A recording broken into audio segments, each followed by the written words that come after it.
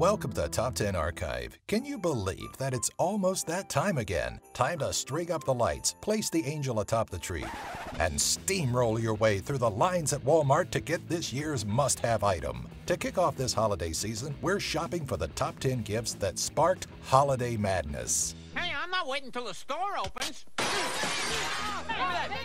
Number 10, Mr. Potato Head. Who would have thought that a smiling anthropomorphic potato would make for the perfect Christmas gift? In the 1940s, toy inventor George Lerner apparently did, which is why he thought to shove body parts into fruits and vegetables to create goofy little people. By 1952, Hasbro was ready to bring Lerner's crazy idea to life, and, wouldn't you know, being the first televised children's toy, the response was impressive. During its first holiday, 7 months after its initial release, parents flocked to the stores to pick up the toy that their children had been clamoring about for months. Number 9. Beanie Babies. They may have been tiny, but Beanie Babies certainly left a lasting impression on children. They keep you like company in a way, you know? So much so that 3 years after their initial release, Ty Incorporated still had trouble fulfilling orders. Released in Chicago in 1993, Beanie Babies didn't reach nationwide fame until 1995. The incredible response to Beanie Babies carried over into the 1995 and 1996 holiday seasons, sending parents and kids alike into a tailspin. Ty couldn't keep up with the demand and made the craze a little worse by retiring some of the current collection. In the height of Beanie Babies madness, retailers were running out and some kids were left disappointed Christmas morning when they received socks instead of their treasured beanie. Number 8. Zhu Zhu Pets. You all remember why everybody went crazy for Zhu Zhu Pets during the 2009 holiday season, right? Anybody? We love Zhu Zhu Pets! We love Zhu Zhu Pets! Believe it or not, this now lesser-known plaything was a massive draw for children during the 2009 Christmas season. The robotic hamster is a product of Scipia LLC, and while they're still sold today, they don't have quite the same draw as they did the year of their United States release. As with most holiday gifts, Black Friday was the big day for Zhu Zhu shopping, and people were so crazed about purchasing one that the Times Square's Toys R Us was forced to create 2 lines of customers, one for general and one for Zhu Zhu shoppers. Number 7. Atari VCS. Hang around your elders enough and you'll hear a tale of an archaic game system that, get this, didn't have 3D graphics or online multiplayer. Sure, the Atari VCS, later renamed Atari 2600, may not appeal to the current generation's love for flashy colors and intricate detailing, but when it released in 1977 in the North American market, it was all the craze. After a slow start, children and adults wound up loving the microprocessor-based hardware so much that, by 1979, it became the best-selling Christmas gift. Of course, you don't earn the title of best-selling Christmas gift without a few broken hearts and limbs being left in the wake. Number 6. Xbox 360. Leave it to people to completely ruin something that's supposed to be fun and bring joy to someone. Enter the Xbox 360, Microsoft's second gaming console and the latest thing to hit the market in 2005. Facing a massive demand and a release date so close to Black Friday, Microsoft seemingly underestimated its ability to meet consumer need and left many customers out in the cold. Making matters worse were opportunists that were snatching up multiple systems and selling them on eBay at incredibly high markups. It took several months, but eventually the 360 became readily available, but it had already left a black mark on the holidays of many disappointed kids. Number 5. PlayStation 3, Nintendo Wii.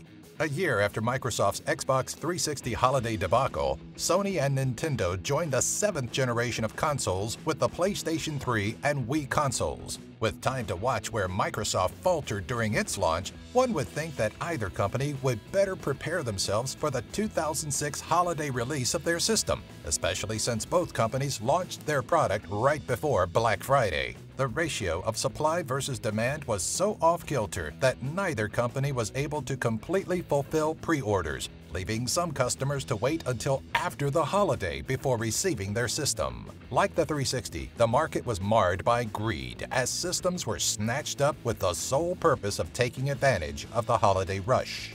Number 4. Air Jordans. How do you guarantee your product is going to cause some holiday madness? You release it 2 days before Christmas. Such was the case for Nike's release of the Air Jordan 11 Retro Concord on December 23, 2011. With people madly in love with the Air Jordan brand, or at least with the profit they're able to turn by reselling them, Nike was setting retailers up for disaster with such a last-minute holiday release. And disaster they got. In Seattle, Washington, fueled by too much eggnog and greed, shoppers caused a small riot that led to at least 20 people being pepper sprayed by local authorities. It was a few people that was on the ground. I jumped over them and kept running. The frenzy wasn't just in the Northwest either, as incidents were also reported in Indiana, Florida, Virginia, and Texas.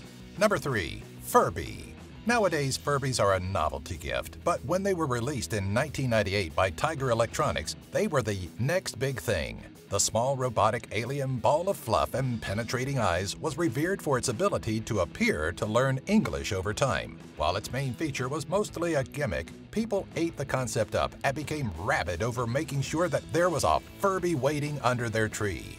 During the 1998 holiday season, specifically on Black Friday, mobs of people sought out the pointy-eared robot, leading to stampedes like the one in Bentonville, Arkansas that left shoppers Donna Marie Unangst and Judy Rocosanto battered and bruised. Number 2. Tickle Me Elmo.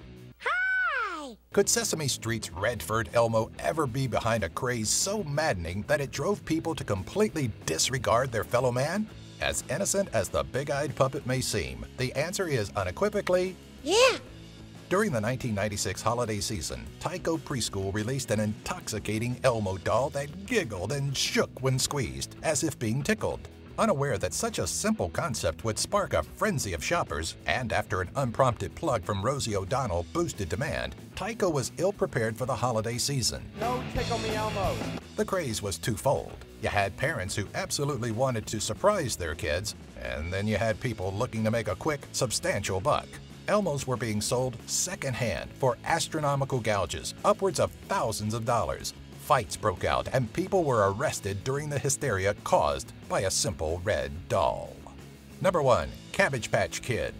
The doll that started it all. A simple mix of plastic and fiber that took the 80s by storm, raining a hail of angry shoppers and desperate parents on retailers across America. As you could probably guess, not everybody that wanted one got a Cabbage Patch Kid for Christmas when they released in 1983. The doll was in such short supply that retailers resorted to holding lotteries to pick which lucky families left with the prize. Those not lucky enough to win their own Cabbage Patch Kid weren't shy in taking matters into their own hands. Brawls broke out across many retailers, leading to shop owners brandishing baseball bats for protection. If a parent didn't resort to violence, then chances are they tried to bribe employees.